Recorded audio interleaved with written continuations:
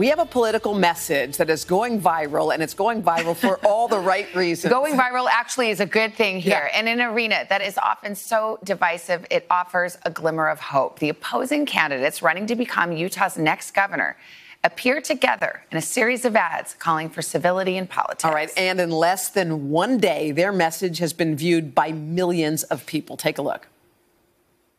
I'm Chris Peterson. And I'm Spencer Cox. We are currently in the final days of campaigning against each other to be your next governor. And while I think you should vote for me... Yeah, but really you should vote for me. There are some things we both agree on. We can debate issues without degrading each other's character. We can disagree without hating each other. And win or lose in Utah, we work together. So let's show the country that there's a better way. My name's Chris Peterson. And I'm Spencer Cox. And we approve this message. We all do. Lieutenant Governor Spencer Cox, a Republican, Chris Peterson, a Democrat, are with us now. Gentlemen, good morning. It's good to have you with us. Good morning. Good morning. Well, I'll start with you, Lieutenant Governor Cox. Have you been surprised at the reaction this has received? Well, we thought maybe it would get a little bit of attention, but certainly not this much attention.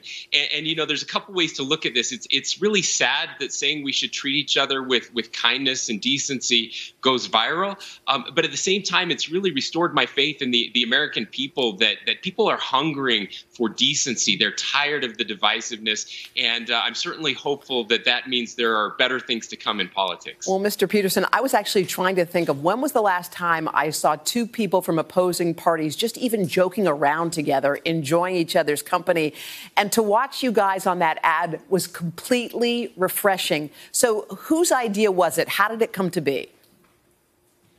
Well, we've been talking throughout the campaign. I think we commiserated a bit before our debates and whatnot. And I think maybe the initial idea was probably from Spencer, but as we started to come together, I think it just gelled. And we put it together quite quickly. And I'm really excited that it's something that is helping people feel some comfort. It's not that we don't have disagreements. We really do. But the truth is, I think we both genuinely like each other. Spencer's a great guy. And we have to remember that we all have to get along after these elections. Mr. Peterson, did you know Lieutenant Governor Cox before? Because I got to tell you, you guys have some chemistry. Yeah. And I don't know, I know apparently politics is your thing, but I think a TV show, you guys really click. But anyway, did you have a relationship that you were kind of building from that enabled you to keep your race so civil?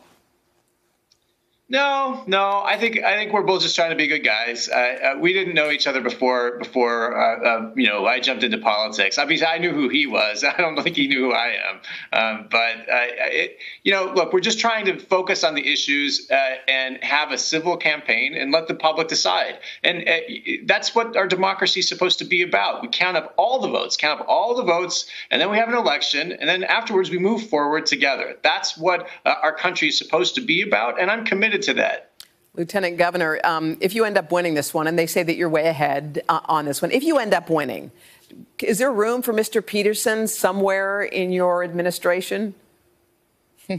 So I mentioned this actually in our debate that if he wins, that I would hope that I would have an opportunity to work with him, and that if I win, that we would have an opportunity to work together on issues that are important to him. And so, yeah, there are opportunities for us to work together. And again, just like Chris said, that's the foundation of our country. In the best of times, that's what we do. And especially in the worst of times, those are the times when we really should be coming together. That hasn't happened this past year, and we're hoping that Utah can show a better way. Well, thanks for lighting the way with that radical message, guys. Best of luck to you on November 3rd. Appreciate it. We appreciate it. Thank you. Thank you.